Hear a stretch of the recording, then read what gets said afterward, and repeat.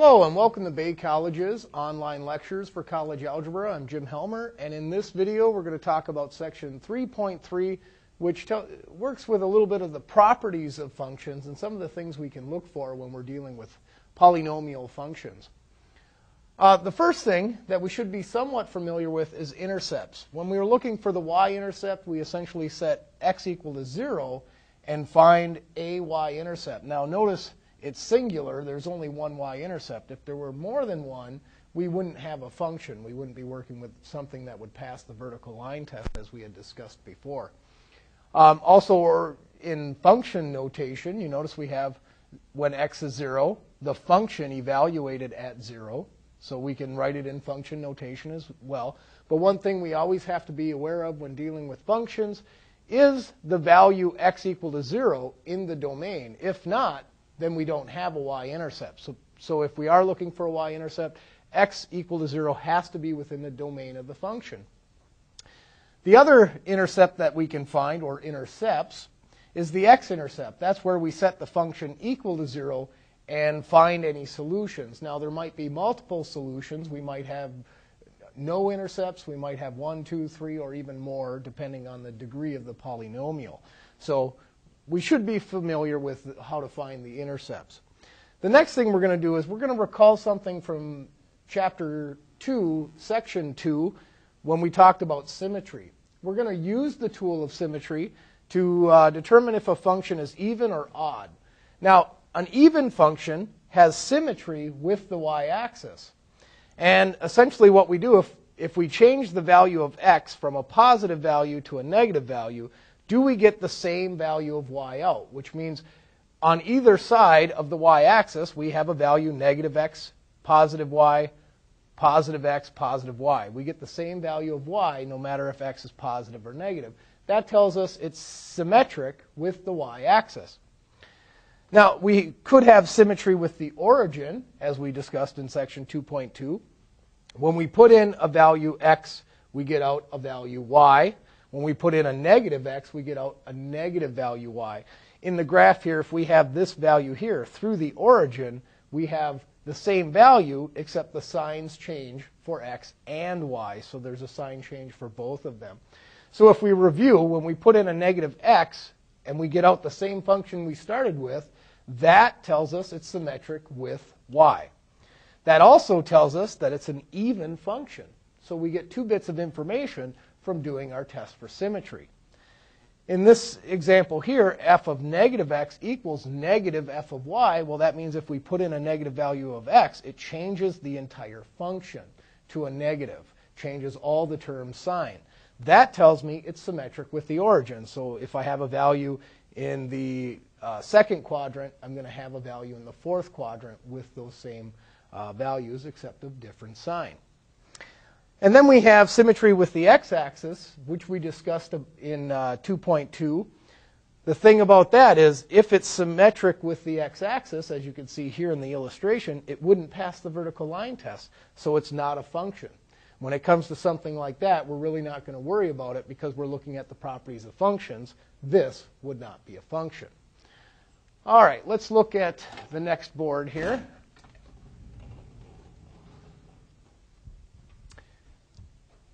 To actually look at an example of determining if a function is even, odd, or neither, because if it's not even, or if it's not odd, then it has to be neither. What we'll find is if it's one, it's not the others. So it can only be one or the other, not both.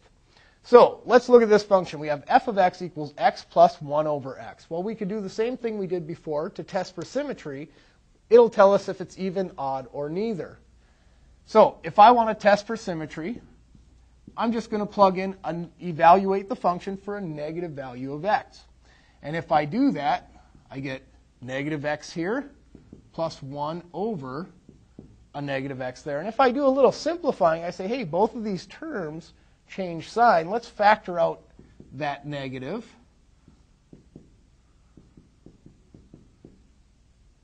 And just assess for a moment, how did this change the function? Well, all it did was turn it to a negative. So it's the same as negative f of x. So essentially what we have here is we can now determine if this is an even function, odd function, or neither. Well, if I put in a negative value of x and got out the negative of the function, that tells me that it's symmetric with the origin, which means it's an odd function. So we have an odd function here. Now it's not even because the case wasn't where we put in a negative x and got the exact same value out. This is different. This is a negative times the function. All right, let's look at some different types of functions we might come across. One is the constant function, and we should be familiar with that. It's essentially the equation of a horizontal line, in this case, y equals some number b. 0b would be our intercept. It doesn't increase or decrease, it stays constant. We can also write that in function notation where the function equals a constant. What this means is over any interval from a to b, from left to right, for any value of x, no matter what I evaluate it at, whether it's a or b, it's going to be the same. It's never going to change. That's why we call it the constant function. An increasing function. Now, when we look at different functions and different curves, sometimes they go up, sometimes it goes down. So we want to determine, is the function increasing or decreasing over some interval? Well, if we look at this as we look at it from left to right, from some value of x being a and some value of x being b, as we move left to right, that's why a is less than b on our graph. It's going upwards in y. Y is increasing. So what that means is if we evaluate a function at some value of x, and as we move to the right, this value is smaller than the next value, which means as we move left to right on the graph, the function is increasing in y. So we call this an increasing function. Now, let's look at another example.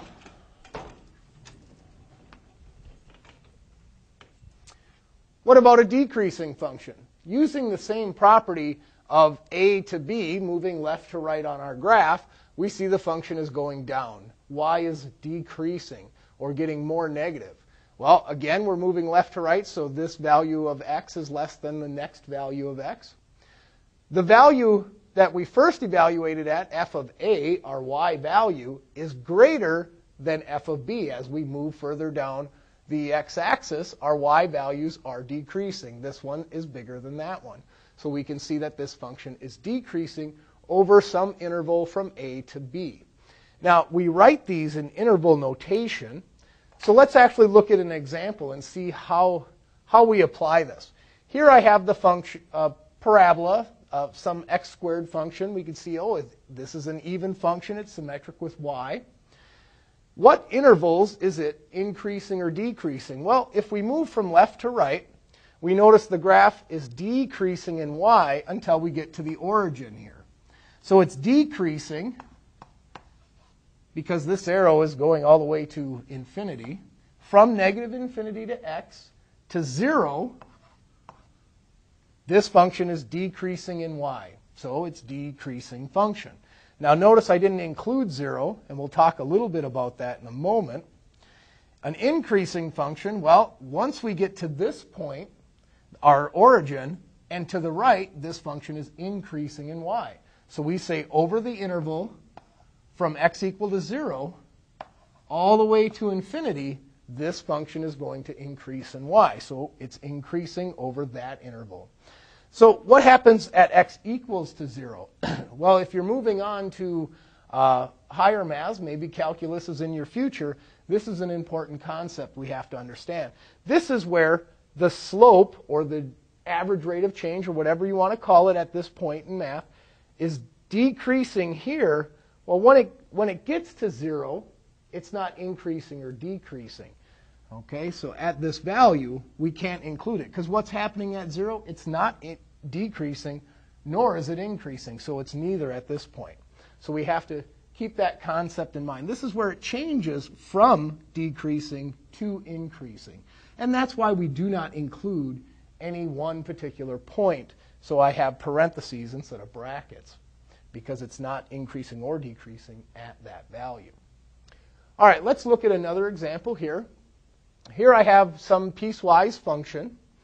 Or, well, I should have qualified the question first. Is this a function? Well, we can test it by using the vertical line test, and it only intersects it once no matter where I put a vertical line. So yes, this is a function. With a function, we should always determine its domain. Well, the domain value, well, what's the lowest x value? If I look here, it's -3, and it includes that value. I see a solid dot here. And it goes to +5, and again, a solid dot, so it includes that value. So that's my domain. These are the values of x where I will find some piece of the graph. The range, as we recall, is the lowest y value to the highest y value. Well, if I look at this, this is lowest in y, and it looks to be at -4. And again, it's a solid dot, so I include it with a bracket. And its highest point looks to be +2, all the way up here. And there are several locations where it's 2, but 2 is the highest value. If we want to determine over what intervals is this function here increasing or decreasing, or where is it constant? Well, let's just look at where it's increasing. Where is the y increasing as we move left to right? Well, from an x value of 3 to an x value of 1, this function is increasing.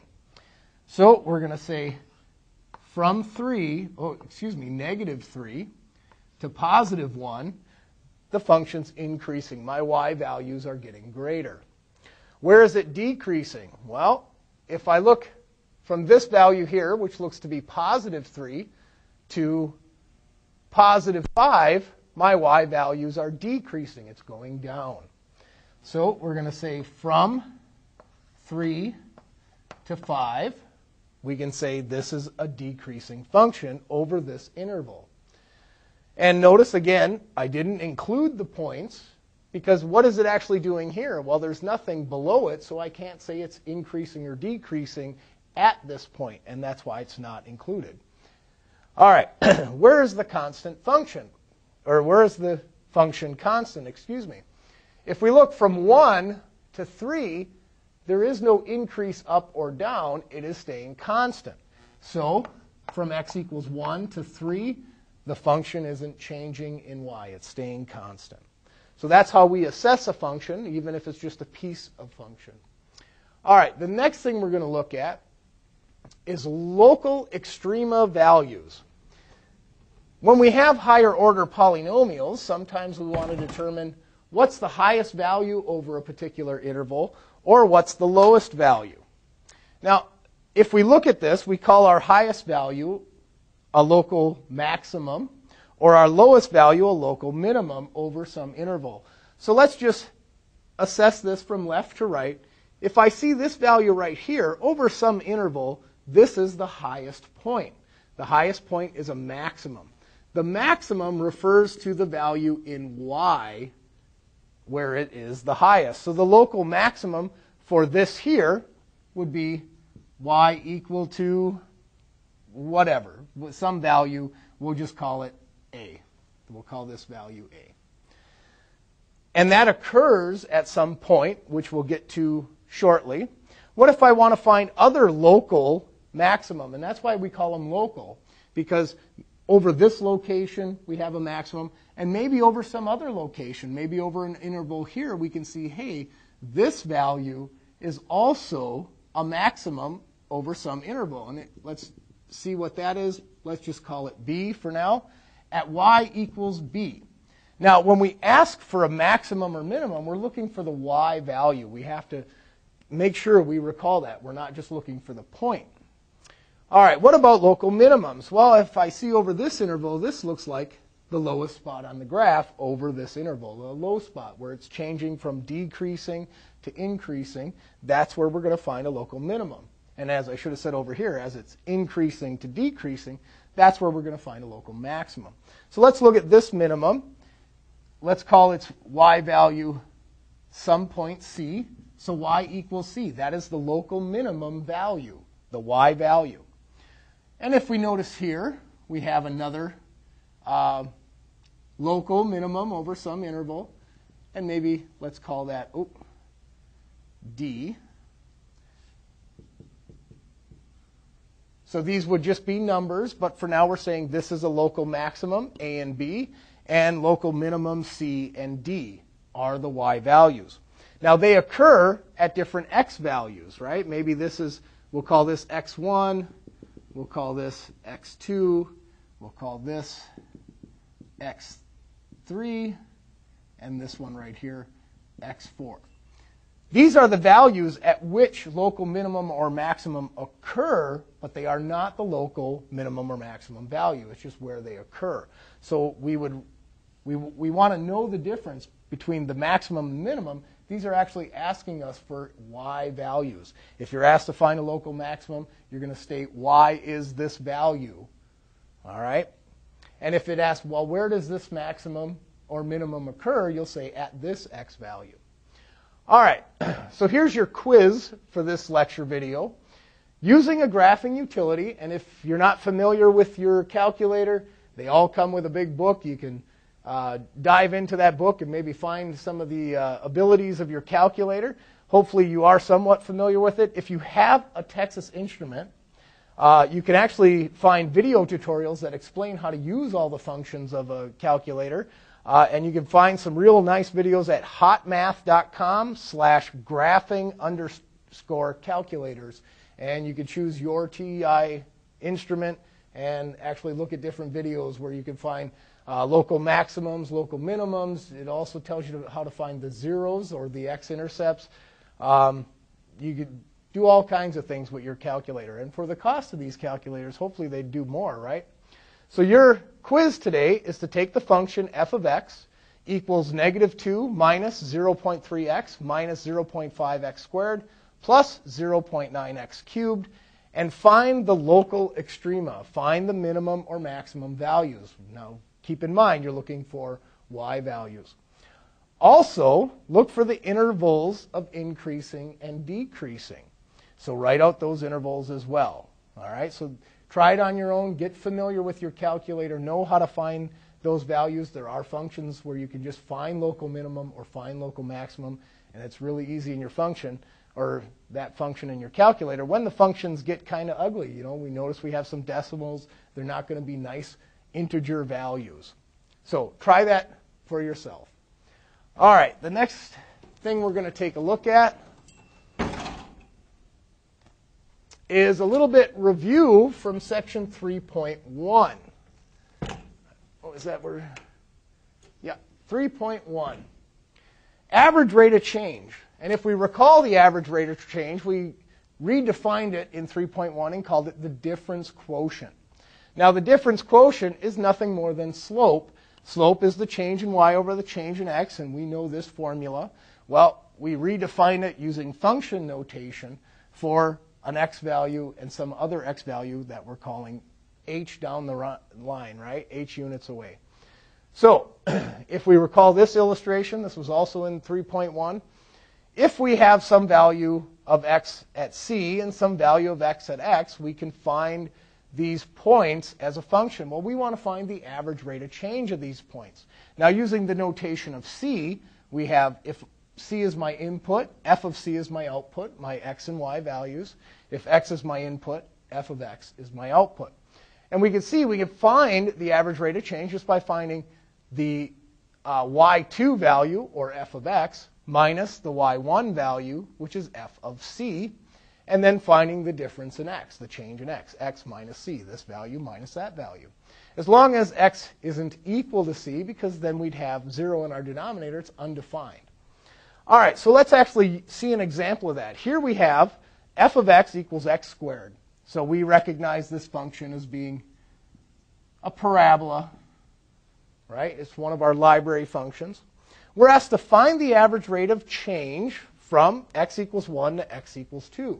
Well, the average rate of change is just the difference quotient, which we know as slope. So let's actually find this using this function, x squared. Well, f of 2 is going to give me 4.